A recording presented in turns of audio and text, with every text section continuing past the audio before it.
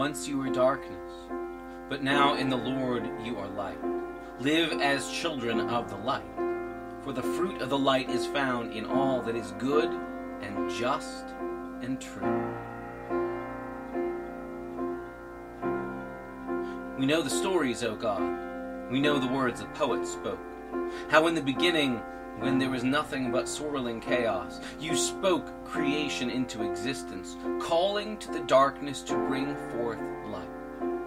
We have heard the lyrics you first sang into the void, "Let there be light," and how the light could not help but answer your call and leap into being and join in the dance. We tell and retell the tale of creation, all by the authority of your voice. And we long to be at rest in the place you have called us to be within your handiwork. And yet, Lord, we are restless and wayward, wandering off out of the place you have planted us in the warmth of your Son.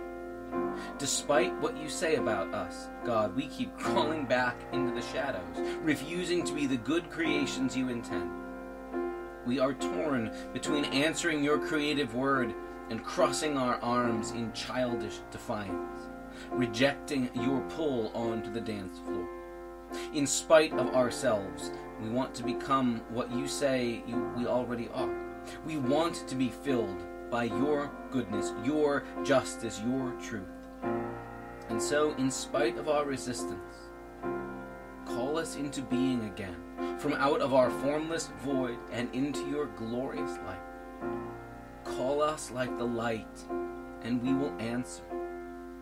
We ask it in the name of Jesus, who is your word made flesh and the light of the world.